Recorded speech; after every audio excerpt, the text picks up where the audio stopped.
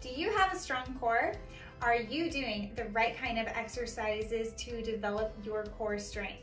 Hi, I'm Dr. Lindsay Trottier. I'm a doctor of acupuncture and Chinese medicine practicing in San Diego, California.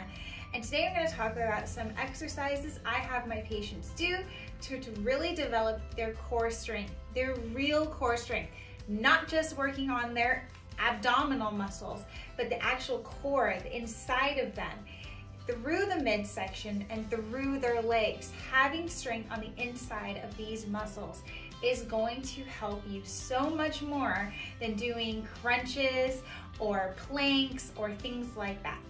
So the key to making sure you have a strong core is balance. Can you balance? Can you do balance exercises? Because at the end of the day, a lot of the things we do rely on how strong we are at our core and how much we can balance. So one thing that is a big concern, especially for my patients who are becoming elderly, is falling. Why do they fall? They lose their balance. And what happens if we haven't been mindful about our bone density and our strength at our core as we advance in years is if we fall, we can break something and it can be very devastating, and it's so much harder to heal when we are older than we are younger. So it is important for anyone at any age to develop their core through balance. So I always recommend patients to start doing this exercise in the most simplest ways, and that's usually in their bathroom, at a sink, or in their kitchen. What you will want to do is see that you can stand on one leg without fully wobbling around, that you can stand on one leg and retain balance, because even just walking is balancing on one leg at a time, okay? So this is what it will look like. In the morning, you're brushing your teeth, you're putting on your makeup, you're brushing your hair, whatever. You stand close to your sink. You can either keep your hands here or you can lean up against it in the beginning, all right? In the beginning, you're just going to do a simple kickstand. So what that looks like is I'm balancing on my left foot and I'm keeping my right foot toe down as a kickstand, okay? And if you're barefoot, or you're wearing the right kind of shoes that allow your foot muscles to move, which is very important, then you will feel your foot start to adjust to keep balance. That's important. Our feet have muscles and we must use them. So what you'll do is you'll stand here and you can do anywhere from 20 to 60 seconds standing on one leg. This is beginner.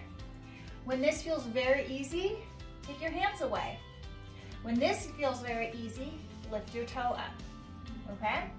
Now, you want to be able to transition without shifting your hips too much. So the visual I have is I think about lifting up from here, okay? Lifting up. So I'm in my kickstand position. I'm lifting up here to redistribute, and then without shifting too much, there will be some shifting, I'm going to get my weight centered on this leg and then kickstand this one back. You're going to want to make sure your hips are about level, okay? They're not going to be hiked up or down. They're not going to be twisted. So it's really nice when you start with the countertop because you'll feel that they're even, okay? You can put a little weight here in the beginning until you can fully balance on one leg. How to progress this even further. If you're like, Dr. Lindsay, that's way too easy, I can do that. Okay, let's do some exercises. Let's do some single leg exercise. So kickstand. You've got your grocery bags and you're lifting. So you can do this with weights or no weights, just using your fist for resistance, okay? You've got your toddler and you're picking them up, putting them overhead, making them laugh, right? You can do this with weights or without weights, okay? Just start doing some of these basic movements you would do, but in a kickstand position. Again, too easy, bring your leg up, okay? Still too easy, move your leg back and forth, okay? You wanna do this without wobbling. If you're wobbling, don't bother. Go back to the easier until you feel really, really stable in your core, okay? Make sure that you even out and do each leg, all right? When this is even easier, balancing with your moving your arms, then you can do what we call a single leg deadlift, right? So first, you're kickstanding. And if you watched my hinge video, make sure you are hinging your hips. If you haven't, don't do this exercise until you've practiced my hinge exercise. I'll link it below. Okay, so you're going to hinge forward and come up. That's really easy, right? Okay, then put your hands down. You can go a little bit farther and lift your leg. Okay, and again, coming up without too much wobble. Even easier, too easy, add on a little leg lift. And maybe even keep your foot up the whole time. So this is how you develop great balance and a really strong core. These are the type of movements that are going to prepare you for everyday life, making sure you're strong enough to carry all your groceries in one go. Carry your kids as long as you want. Do all these things in our day-to-day lives. Planks, I don't know about you, but I'm not really using a plank in my day-to-day life. I don't find myself at work in a plank position very often.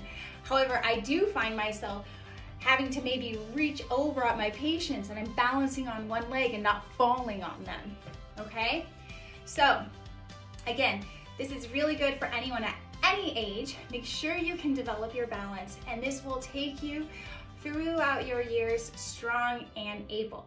If you find that you're really struggling with this or you have pain, stop these exercises, consult with a doctor, consult with me, and we'll work on figuring out why you have these imbalances, if it's neurological, if it's muscular, if it's structural, and we'll work to correct that problem. You can go to my website, levelacupuncture.com, to set up an appointment with me, and you can also search this YouTube, like and subscribe for a lot more free resources. Thanks and have a great day.